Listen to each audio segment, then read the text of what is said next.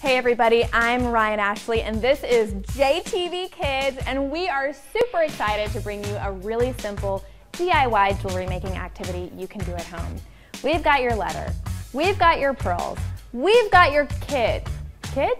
Where's my kid? Daisy, come on over here, say hi to everybody. Hi, I'm the kid. She's awesome, and we're gonna teach you how to make jewelry today.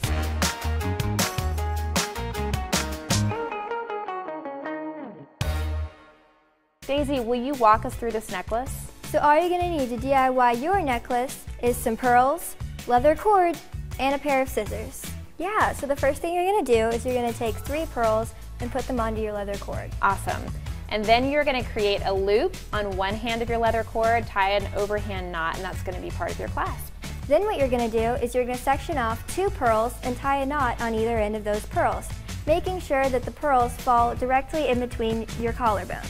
Step 4, we're going to tie another overhand knot at the other end of your cord, but making sure that we stick a pearl in there so that we have a functional clasp when we're all done. And then you just put it together and you're done. And that's all it takes to make a super simple leather and pearl necklace. Thank you so much for teaching us, Daisy. We had a great time. That's a wrap from JTV Kids. Thanks so much and see you soon.